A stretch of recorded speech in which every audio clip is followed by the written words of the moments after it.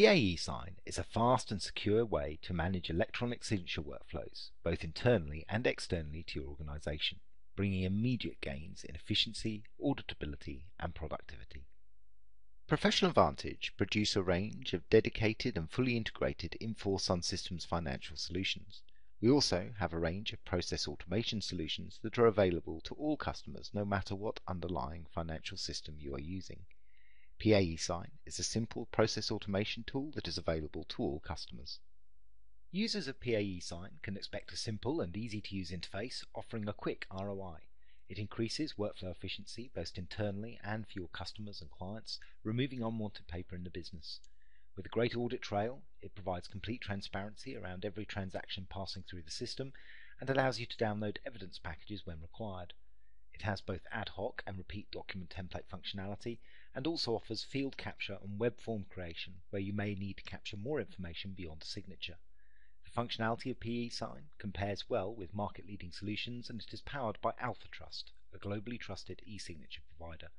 With eSign, you can sign any document anywhere at the click of a button. The eSign interface is simple and easy to understand. Along the top of the screen you'll see some tiles which indicate the status of transactions that have been passing through the system. On the bottom left of the screen we have a list of recent transactions with the actual document name, and this shows us the detailed status and the ability to drill into that transaction to see the document and the evidence package that may be associated with it. On the right hand side we have any template workflows that you may have created for reuse. So here my client demo document is a template workflow that I could use again and again, maybe updating recipients if required. The ability to build workflow templates is really useful and means that you can speed up everyday activities that occur regularly. In order to start a document workflow, there are a number of options. You may send documents out to participants, have them signed and then send them back to you, or you may wish to sign documents and then send them to other recipients. Either option can also include approvers and review steps. You may alternatively produce a reusable workflow with predefined documents or even participants that you can use as many times as you wish. For this demonstration, I'm going to move directly to a predefined workflow and have a look at how this is set up. If I click on the Edit function on the right hand side, we will see that this document has been set up with one signature externally to the organization and then a second signature coming back to an internal representative.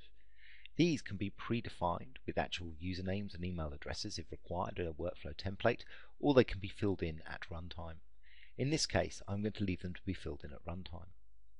Over on the right hand side we can see whether or not a step will be taken in person for one of these participants, and in this case it will be digitally in both, and we can see whether or not they're going to be sent a final email with the completed documents and an attachment to that document where required. You can add as many participants to a workflow as you require, editing the details for each of them as needed. I'm going to leave this with 2 participants.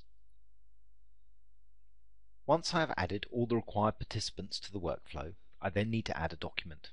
In this case you can see I've already uploaded a single document into the transaction. You can add as many documents to a transaction as you need, and each document may require signature from every participant. You can add documents simply by uploading them from your computer or taking them from a document library that has already been uploaded into eSign. In this case I'm just going to go and tag a document that I've already uploaded.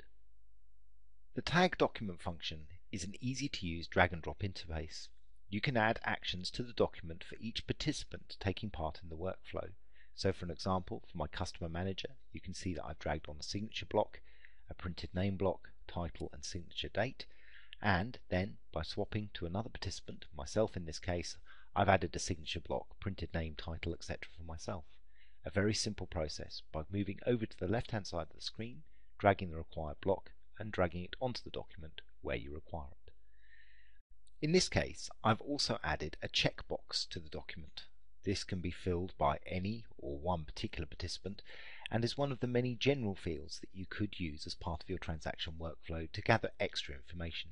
The system also offers the ability to complete a web form with various fields on it prior to signing the document. This is the more advanced functionality. Once you have tagged your document, we can click Done, and this is now part of the workflow and ready to go. Once I'm happy with my proposed workflow, moving to the bottom of the screen will provide an option to go to the launch page. Here we have runtime options to fill in the participants included in the transactional process, or these will be pre-populated if you already had set them up as part of a template workflow. In this case, my first signer is going to be John Smith, and I fill in his email address. His title is Customer Manager. We then move on to the internal representative, which will be myself. In this case, I'm going to use the same email address so that I can easily show you the results of this as part of the demonstration. And my title is Manager. At the bottom of the screen, we define who the email will appear to have come from when the first signatory receives the email. In this case, I will say it's come from Andrew, and I will send it from andrew@pa.com. I've now completed the process and I'm ready to go. If I click Send Workflow, this will initiate the first stage. The user is then returned a congratulations message stating that the transaction has been started. If I then return to my dashboard, have a look at the quick stats, you can see I have a transaction pending signature. If I now take on the role of John Smith, my customer manager, and have a look at his inbox, you'll see he has received an email from andrew@pa.com. Opening the email, we can see that this is a notification that he is a participant in this transaction workflow. We have a document, PA eSign Demo Document 1, and in order to access this, he can click the link which will open the PA eSign interface. Within the interface, he will be presented with the document, and on the document you will see any fields he needs to fill in and their prioritization. In this case, you can see that the checkbox to confirm version was the first field that needs to be entered. He can tick this. Once done, he saves and continues, which moves him to the next area where he needs to take an action, which in this case for this single document will be to sign it. And you can see that the system has already filled in his name, title and the signature date based on the blocks that I dragged into my workflow. In order to sign it, all John needs to do is click here. This will then sign it with a base signature, although there is options to add signature copies to the system. Once complete, John will get a success message showing that there is still another pending action on this document, which in this case will be for my own signature internally. If I now return to the actions to be taken by Andrew, in my own inbox you can see that I have an action required and it has been sent from andrew@pa.com. If I open the email, we can see again that I have a document access link, and by clicking this it takes me to the signature action that I added to the document earlier as the second participant. You can see that I already have John's signature, the fact that he's confirmed the version confirm checkbox has been ticked, and I'm ready to go. If I'm happy with the document, I save and continue, and at this stage I get an option to sign it myself, and again it pre-populates my information. I'm going to sign the document, and this completes the workflow. It will give me a success option, and you can see that it's saying it's completed. It is no longer pending any further tasks. If we return to the PA eSign interface and have a look at our transaction list, we can now see that the workflow that we were participating in has been completed. If we click on the document itself, we can see the history of the actions taken against the document, and we can also download an evidence package if required, which includes an audit trail of all information around the transaction and the document itself where required. If we click on the Documents area, we can open up the document itself and go and see more detail, such as when John signed it, when I signed it, and when it was completed, etc.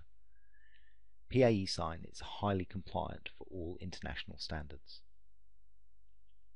Thank you for your interest in PA eSign.